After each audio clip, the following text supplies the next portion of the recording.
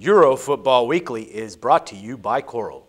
Welcome to Euro Football Weekly. I'm Natalie Rydström. Joining me today to preview the matches and to tell us where the best value lies is Stuart from BetAdvisor.com. Stuart, thanks for being here. Hi, Natalie. Now, for those of us who are new to this show, could you tell us about BetAdvisor.com, please? Well, BetAdvisor is basically, we'd like to call it the Amazon of football tipsters. What we do is we find a range of football tipsters, basketball tipsters, rugby tipsters, horse racing tipsters, and we put them all together in one place for people to evaluate and see which ones they like and would like to sign up to. Okay, now final match is the La Liga match, Barcelona versus Rayo Vallecano.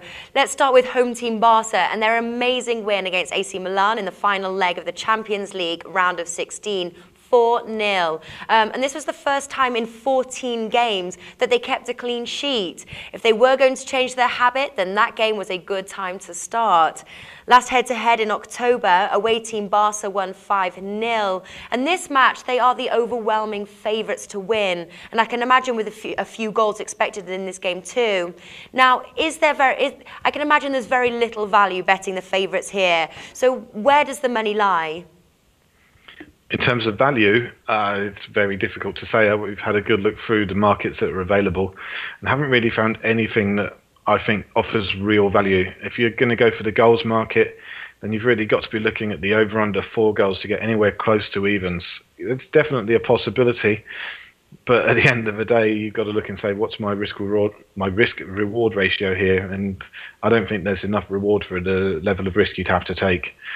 In terms of the teams, you've got Barcelona, they're 13 points ahead of Real Madrid in the league, so they could afford their recent blip in results. And even though their manager, Tito Villanova, is still away in New York undergoing treatment, he apparently watches every single training session over a CCTV set up in his hotel room, so he's not letting up. Vallecano's only hope is that the midweek Champions League game has tied out the likely Spanish champions. But personally, I think it's more likely to have reinvigorated them, so even maybe at 1.12, there is an argument there might actually still be some value in betting that. Okay, and say if there was a match that there wasn't much value to be made, would you advise your client to maybe sort of, this is a game to watch, or advise them to sort of put their money in another game? Is that what you would do? Well, certainly if you've got a game where it's so tight or the odds are, the bookies are all over it, then you've got to look at it and say, is there really any reward for this? And if there's no reward, then there's no point risking your money. So what we'll say to people is, we'll make you money as best we can, and we'll do that by betting on the games where you've got a chance of actually making something and actually having a real result. So in a game like this, it's something we would generally stay away from. All right, Stuart, thanks for joining us.